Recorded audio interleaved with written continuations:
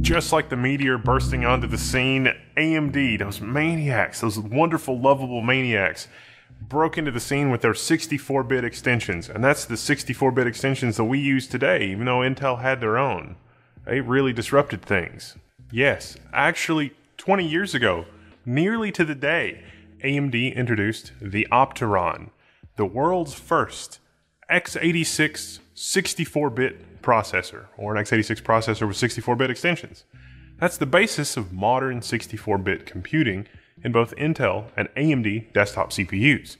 It's kind of a big deal. It's ubiquitous now in 2023. And it was a bit strange for AMD to introduce the 64-bit standard to the world that, the standard that we've all come to use. I mean, Intel had been the ones to introduce the world to 32-bit computing. They designed and implemented 32-bit extensions to x86 in the Intel 386 or i386 in 1985. I mean, Intel was making the i386 until 2007. 2007, that can't be right, and it is, because the i386 was so important to computing history. The 386 brought all kinds of new features and support for systems and everything like that, with up to 4 gigabytes of memory at a time when systems barely had a couple of megabytes of memory. 4 gigabytes when, 2, 3, 8 megabytes of memory? Yeah. Well, fast forward to 2023, AMD 64-bit extensions have now been out longer than the i386 32-bit extensions had been when AMD launched AMD 64. 20 years now. That's pretty good. Now, I'm sorry, I just made a lot of people feel very old. Sorry about that, because some of you were there. But this is kind of a tribute and an homage to 64-bit computing. I mean, AMD 64-bit extensions, dubbed AMD 64, have become just as important as 32-bit was 20 years ago. Now, in addition to adding support for addressing up to 256 terabytes of memory with the 64-bit extensions, it also doubled the number of general-purpose CPU registers, made the registers 64 bits wide, set the stage for a lot of other modern processor features, like the no execute bit, for example, and, which is a way for software to tell hardware, hey, you can read data from this region of memory, but don't execute code from it like it's a program. It's just data. Those kind of features can go a long way toward building a system that's more secure by giving the system architect clean ways to handle bugs and crashes, programming errors, or even just malicious users trying to do something they shouldn't be able to do. AMD's decision to come up with 64-bit extensions to x86, I mean, that can't have been an easy one. I mean, who would adopt that? I mean, AMD released the 64-bit specs in the year 2000. Intel had already beaten them then to the punch with their own 64-bit processor, the Itanium, which actually had been in development since 1989. So why aren't we all rocking Itanium CPUs for 64-bit? Well, for one, the Itanium, it wasn't backward compatible. The brilliance of i386 was that it solved a lot of problems that had cropped up with x86, but was still compatible with 16-bit programs. Even though it was 32-bit, you could still mostly, not entirely, run older, backward, awful 16-bit x86 programs that had already become ubiquitous on desktop computers. So desktop computers, there's a little bit of a context here. You have to understand that the market 20 years ago and before, the desktop computer was a relatively small piece of the computing business pie. It's business computing, and the desktop computing part of it was just weird, and it was nowhere near as profitable as with large-scale computing that you'd find in large businesses. I mean, think large businesses, mainframes, specialty computers, large-scale Unix systems. x86 was a toy at that time. You weren't going to run big boy Unix on x86 in the 1990s. That's just silly. Intel's Itanium was born out of a partnership with HP. HP and Intel both thought they would come out ahead together, if they developed a new high-end 64-bit CPU that could also replace the PA RISC CPUs HP was using in their Unix systems. And so by about 1997, 1998, Intel had released the first Itanium CPUs to big HP customers. I mean, Intel's thinking was that they, at that time, had no access to that enterprise market, just x86, and everybody thought of x86 as a souped-up desktop calculator. But Intel really wanted that enterprise server market and those enterprise systems. And HP, for their part of it, they wanted out from under the extreme costs of maintaining high-end CPUs for customers. They saw what was happening with their competitor, DEC, Digital Electronics Corporation, and DEC had prolonged the life of their PDP system a little too long. It dated from the 60s, and they'd failed to replace that correctly, and then they spent a bunch of money, and it didn't work. And what ultimately happened was they basically set large amounts of money on fire for warmth. The DEC Alpha processor was born out of that, and it was actually viable, kind of awesome. It was meant to be for VAX VMS, but it was too little too late. Nothing sucks like a VAX. DEC was so bad off from that transition, I guess we could call it, that eventually Compaq, a desktop PC company, would buy them. Talk about the tail wagging the dog, and then Compaq would drop the development of the DEC Alpha processor altogether. Why? Well, the Itanium, obviously.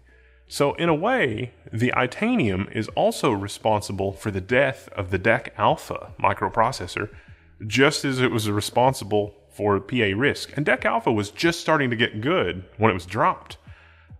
It's a crime. It really is. The DEC Alpha, special place.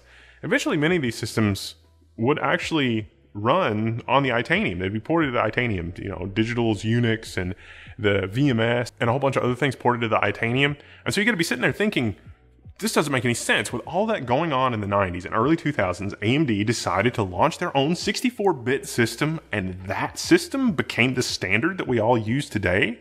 That doesn't make any sense. What the Oh, so you're telling me that AMD's whole Zen microarchitecture is not their first David and Goliath type situation? No. And in fact, when AMD 64 launched, it was literally AMD 64. It wasn't around until 2009 that everybody agreed that we should probably call it x86-64. AMD's 64-bit extensions were about backward compatibility, but also adding good features. AMD also launched a server chip in 2003, April of 2003, 20 years ago, and that was their proof of concept for their x86-64 extensions, showing that they worked. And not only was that chip backward compatible with existing 32-bit code, it ran 32-bit code faster than 32-bit CPUs from Intel.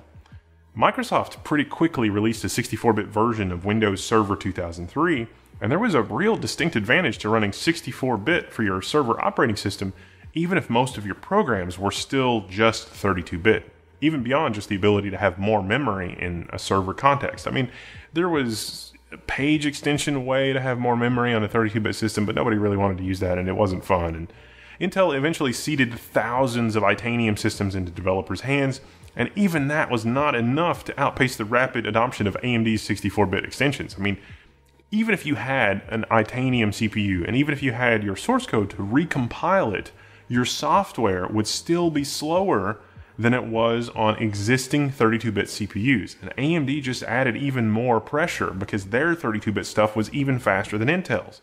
Almost always the code was better than its Itanium counterpart on any 32-bit processor. So that seems like that's not a win for Itanium design philosophy. And a large part of the design philosophy was to try to move the complexity into the code compiler, but it made the hardware more complex. The hardware was really too rigid. It's probably the right word versus complexity. And Linux was also starting to take off in a big way during this time. And Linux was sort of taking over the universe for some of these traditional, enterprise Unix systems. And so Intel ceded Itanium to Linux developers. And the Linux people were actually pretty successful. The GNU C compiler people managed to come up with an Itanium code compiler that could produce better code for Itanium than Intel's internal team, which is kind of eye-opening. And a lot of cases, it was better, but it still wasn't good enough. Those x86 processors could still outperform Itanium. Here's AMD over here with AMD 64. You don't even have to recompile if you don't want to. It's x86 compatible. Want to run VisiCalc for the i386 at eye-watering speeds? Well, AMD Opteron is going to let you do that. And AMD made big news about that too. It's a lot of fun. AMD actually ended up adding instructions specifically for 64-bit operating systems that are running lots of legacy 32-bit code to really speed things up, like context switches. enhanced pointer indirection calculation, all kinds of little incremental quality of life improvements to the overall x86 platform, and they got a lot more life out of it, clearly. I mean, it became the standard, but it wasn't a done deal when AMD launched AMD 64. And x86 does have a lot of flaws. Intel's thinking in we need to replace this thing wasn't necessarily wrong. There's a lot of flaws in x86 that are still biting us in the butt today, things like variable length instructions and so on and so forth. But, not long after this Opteron server CPU, AMD launched the FX51, a desktop processor.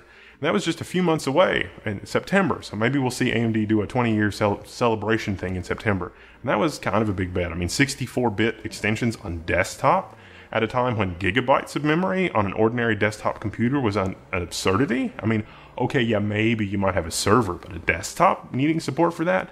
But 64-bit on the desktop was 64-bit ubiquity. And even if everybody is not using it, it's there. That's the ubiquity Intel had been looking for, but they never really got with Itanium and their 64-bit Intel architecture 3 years earlier. So it might seem like a big risk for AMD to take, but they were kind of cornered into it by Intel. Intel owned the rights to Itanium and IA64, and they seem to have no interest in licensing it to AMD. Was AMD going to sit on the sidelines waiting for the end of 32-bit computing? Necessity was the mother of invention, and boy did they invent. At the same time, the growth of the desktop market overall sort of further cemented AMD's place with their plan for 64-bit. It's not a direct path to enterprise sales. I mean, nobody thought that desktop computing was going to take over these enterprise system sales, but, Intel's plan was pretty direct. We're going to use Itanium, and they convinced DEC to use it, and then Compaq, and then Compaq abandoned it. I mean, it didn't work out. But the landscape had kind of changed dramatically in that 5-year period. I mean, desktop CPU performance had far outpaced CPUs from literally anywhere else. AMD's 64-bit code path became so ubiquitous that Intel had no other choice but to properly license AMD's 64-bit extensions and add AMD's extensions to Intel's Xeon server lineup. I mean, there was some friction around that. I mean, the lawsuits around that weren't really mutually settled until 2009, if that gives you an idea of how much of a dust-up that was. AMD's 64-bit extensions and Intel CPUs? But it was pretty clear early on to everybody, except maybe Intel, that AMD had a winner on their hands with AMD 64. Everybody that used x86 really loved it because that was the path forward that, in hindsight, made the most sense. And when AMD execs Jerry Sanders and Hector Ruiz were asked about it in later interviews, they were sort of humble about it, and they would just say, well, we just listened to what our customers wanted. We listen to all of our customers, every one of them. But we don't always take everyone's advice. Carrot tops. Caramba. Except Carrot Top? Hey, it's your buddy Carrot Top, and I want to wish a happy birthday to AMD 64. It seems like yesterday! Don't hit that button! Well, indeed, happy birthday, AMD 64, and congratulations to the AMD teams, past and present, well, the whole gang, on 20 years of 64-bit computing. Yeah, AMD 64 has been a thing longer than i386 was when you had the audacity to launch something so ambitious.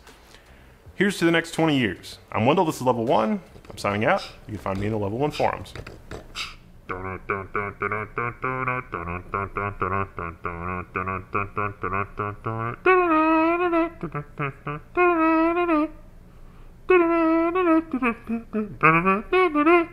Special thanks once again to Bryan Heemskerk, 3D artist extraordinaire, for the creations that we use on the Level 1 text channel for pixel artwork and everything else.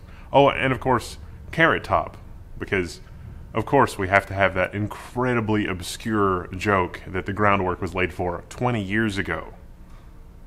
Carrot Top actually a computer nerd? Well, we could probably do some stuff if he is.